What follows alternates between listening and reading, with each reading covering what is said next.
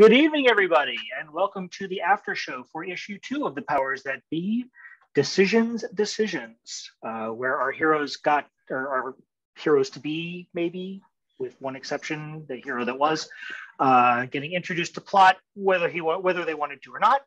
We're going to go around and do stars and wishes, and then talk a little bit about what happened and where we think we're going from here. We will start this time with ECAT. Stars and wishes. Right now, my only wish is really to get a better connection. For some reason, I was having trouble today. But I think the stars go to Magda and her absolutely insane, crazy scientist brain. Yeah. Okay. Ray, we'll go to you next. Stars and wishes. Stars to, yes, Magda. Oh my God.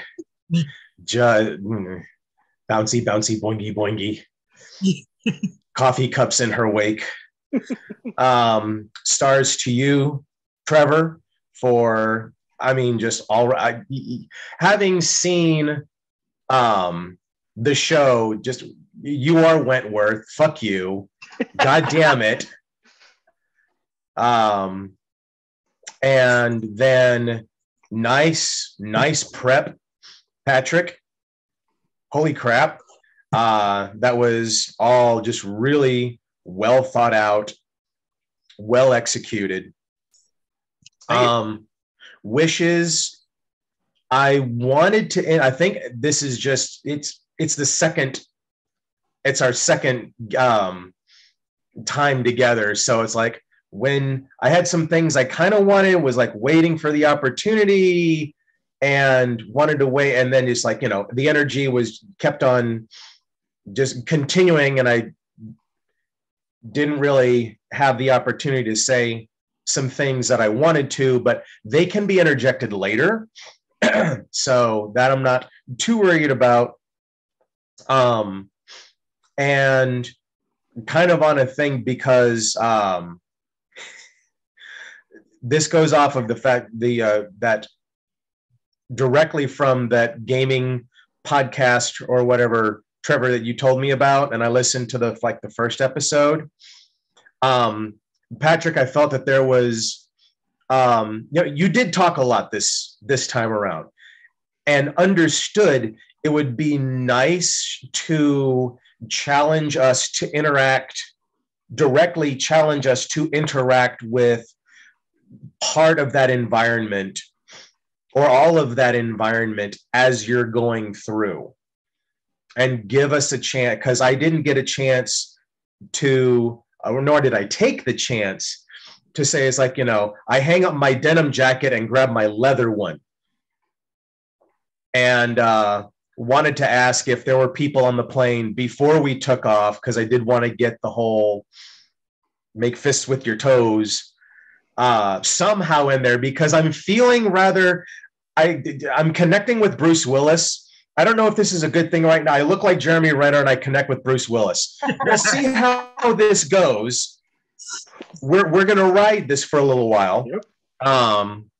Yeah, kind of. And he's like, I wanted to ask for a cappuccino. If you've seen Hudson Hawk. Oh, yes. Yeah. Okay. So yes. I don't know. That's the attitude that I'm getting. So if I drop a Bruce Willis line, that's why. But, and also, there's 5 of us, so it's not like Gods of the Fallen where there was just 3 of us to interact. There's 2 more people. There's a lot going on. So I realized that the whole dynamic structure and flow fundamentally is different. But I just thought that for this time, it may have been a little disproportionate in active GM description versus character reaction. I think I'm going to interject real quick. Something you said about trying to feeling like you didn't quite have the right points to interject. That's a pacing thing, and I think every gaming group has to find their pacing. And, this is the first time that the six of us have all been in a group together. So, we will find the pacing, but, I'd never be afraid to go back to say, hey, can we go back a little bit? And, like I did in the plane saying, while we were still over the seaboard, I looked out and said, seen it. It's a little throwaway thing, but, yeah, if there's a good thing that you wanted to interject into something that's already passed by, just hit rewind. Okay. I will keep that in mind. Thank you. Which I think you did well with the whole going back to, I had this conversation with the stewardess. Yeah. So. Mm-hmm. Thank you. So Marga, since we'll head over to you next. Stars and wishes. Me? Yeah. Oh, yeah. So I was very thankful that this scene kind of felt like, I'm not going to say that it was tailored to me, but it was very easy for me to grab onto things and participate, which is often in other games is very difficult for me. I am very much a peanut gallery kind of player. And so this one had a lot of little things that I could grab onto and participate. And I hope I wasn't stealing the spotlight too much. No, you did exactly what you needed to do, and it was beautiful. Yep. You played to it. You had fun. That's seeing, because and this is what Trevor taught me through Gods of the Fallen. It's like there will be certain episodes that are okay. We got to hear from Tink, and of course, Crash is going to be Crash. So now this one is going to try to help pull in these characters and have a little bit of plot or character arc push to let these characters, and that's what a good GM does. Mm-hmm. So the fact that you did as much as you did was for me, I was doing what Trevor's go ahead, now what? I want to see what you're going to do with it, and I want to see you play it up, because that's what makes it cool and fun. Yeah. So for me, the star was just the group in general, just allowing me and fostering my ability to just steal the scene a little bit and just go full hog and enjoy the shit out of it. So that for me was definite. And this was one of my more fun gaming experiences. And so I was thankful for that. And as far as wishes, I guess I'm also thankful that you're I don't know why I got the idea. It's oh, I'm not special. It's just all logic. It's engineering. And so I started to run with that. And you were running right there with me. And so that I think has been pretty fantastic. And so I guess as far as wishing, it's I wish to be able to push this as long as possible.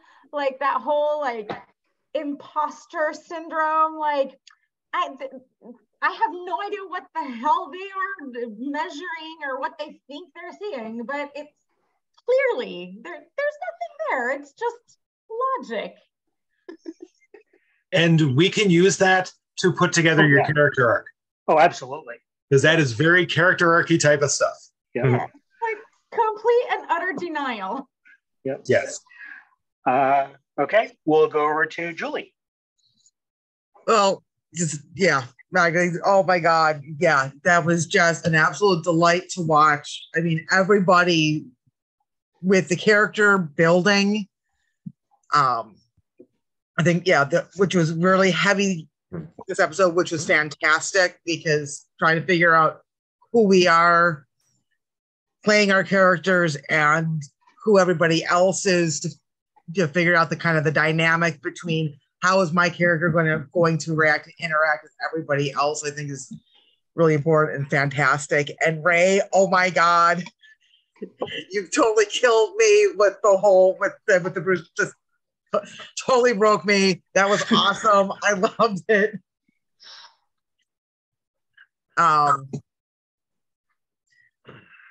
Yeah, and for wishes, yeah, I think because I totally got the trying to manage 5 players is a lot, especially because we have a limited time window and stuff. It isn't like our like the old college gaming group where we would game for a 4-hour gaming session was a short session. Yep. 5-6 hours or more, depending. I mean, I would regularly fall asleep and wake up and we were still going. Mm-hmm. So yeah, so it's kind of sort of a star for being able to manage it, and a wish for making sure that nobody that nobody gets forgotten. Yeah. So I'm sorry, did you have something else? No, I was like, no, that's it.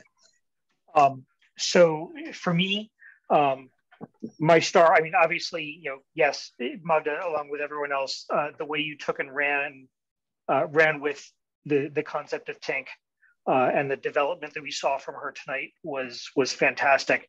But I think everyone had some moments like that. You had more, and I'll get back to that in a second.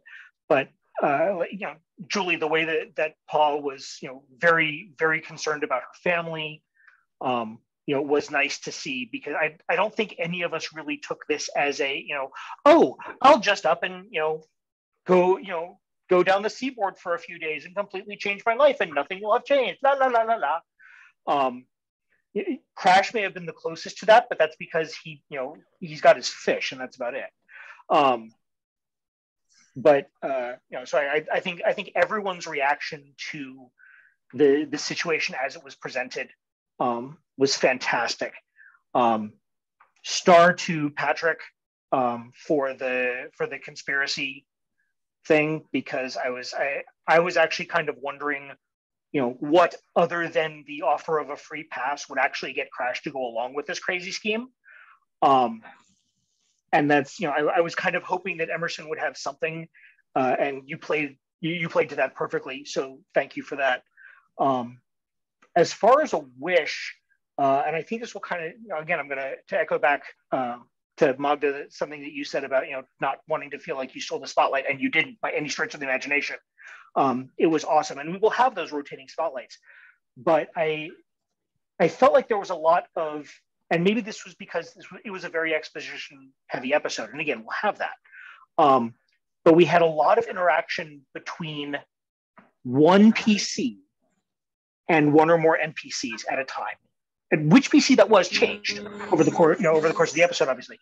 And I think, again, part of this is just, as we grow as a group, this will become more natural. But I want to see more character interaction between the 5 of us.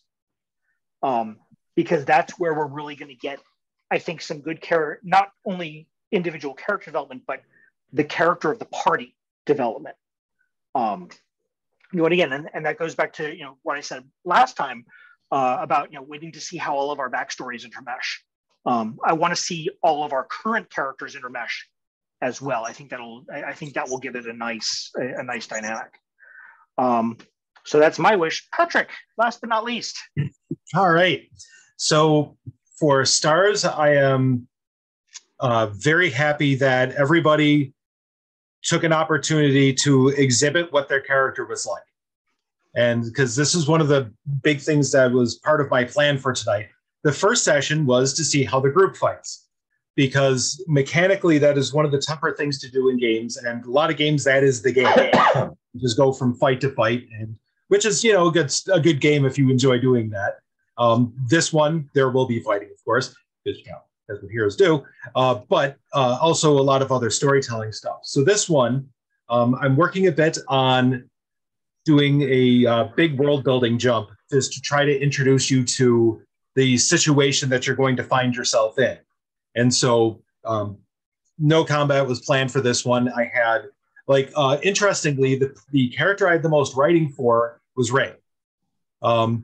Because of his, in the beginning part where Night has the discussion with him and how he's given the, oh, well, you're already a hero, so if you want, feel free to walk away.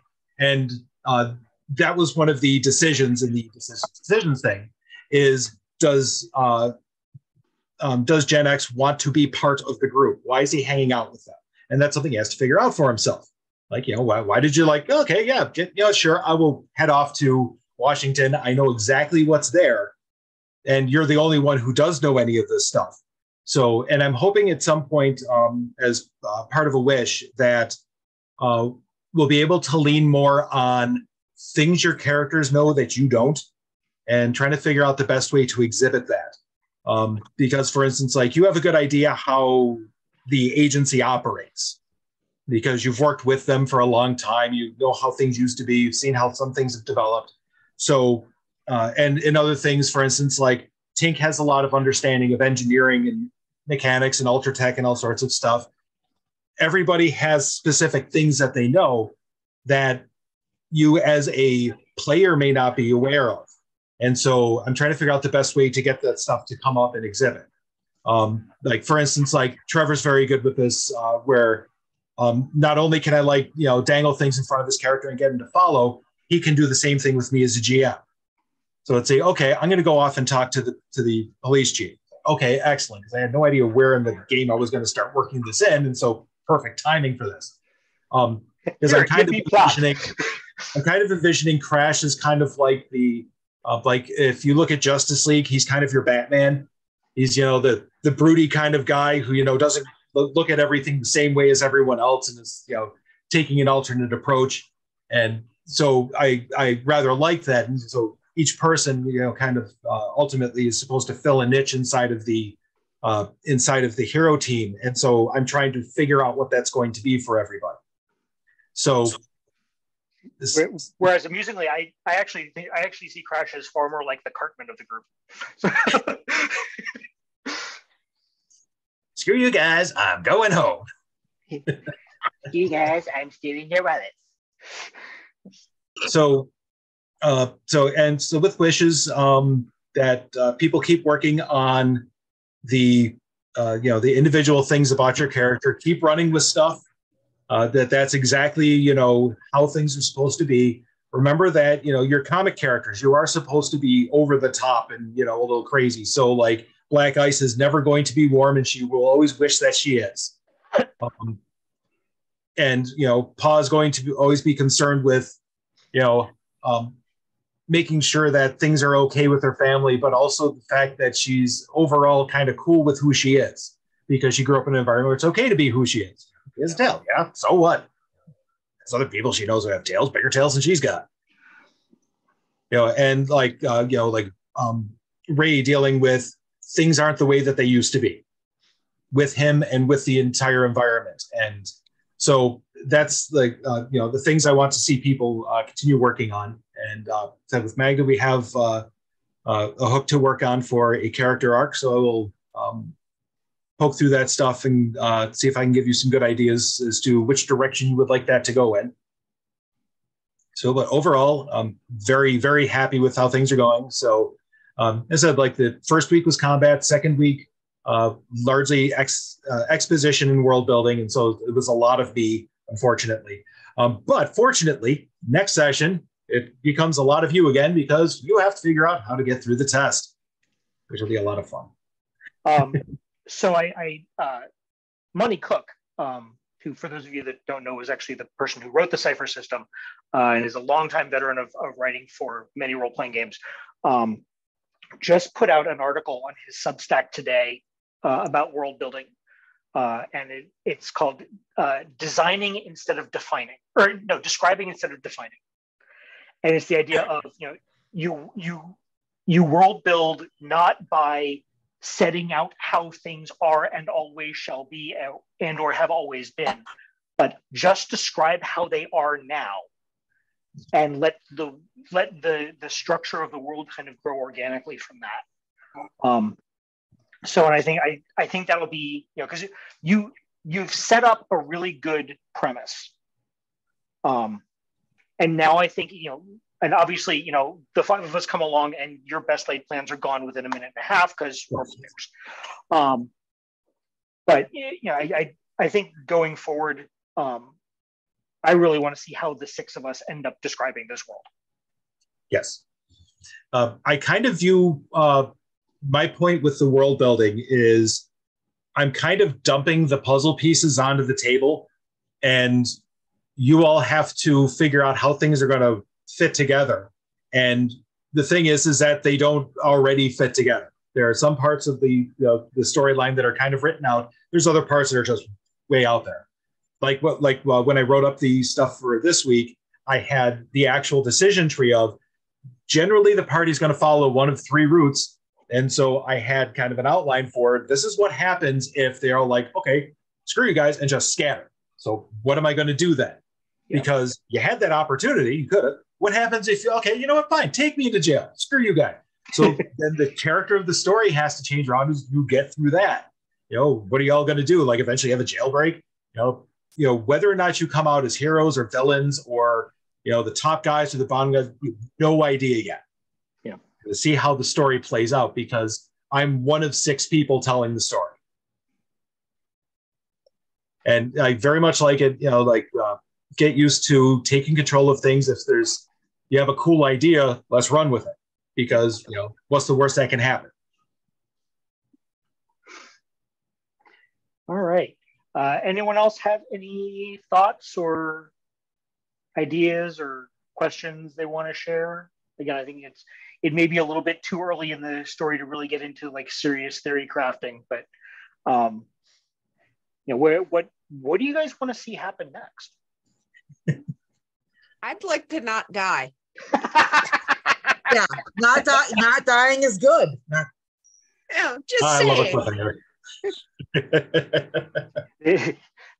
This is not one of those systems where you have to roll on the random table at the end of character generation to see if your character actually survives. Well, Oh God, old traveler. Unoccupied landfill. Oh man, I haven't played Hole in ages. So I do want to say, and I said this a lot during the Gods of the Fall campaign, just because it's something that is not necessarily common in games, and I want to make sure that it stays on everyone's radar. These characters are going to grow and change as the story goes, and especially your descriptor is relatively, mechanically, is relatively easy to change. It's literally just, you shuffle a couple of pool points and a couple of skill trainings around, and that's pretty much it. So, I'm obviously, Patrick is the GM, it's your final say. But just going on the mechanics of the system, don't be afraid to say, hey, I think my character is going down the path to this point. What can we do with that? And Crash is a perfect example. At some point, he's going to stop being dishonorable because he is going to get, probably no less of an asshole, but, at least a little bit, less of a straight up criminal. So, just keep that in mind as something, you are not locked into this forever. And one other thing to bring up with that is I am very much flexible on, especially early on in the game, but as time goes on, if something isn't working correctly with how your character is built or whatnot, we can tweak them. We know how many points have been issued out and all of that. So if, for instance, like at some point, like Magda's like, I think I have too many in shifts and not enough ability to do other things, we can adjust stuff, because if this is a comic book world and retconning is part of comic books. So we could very well just like substitute a new character in and act like nothing has changed whatsoever. And that fits with exactly how it works.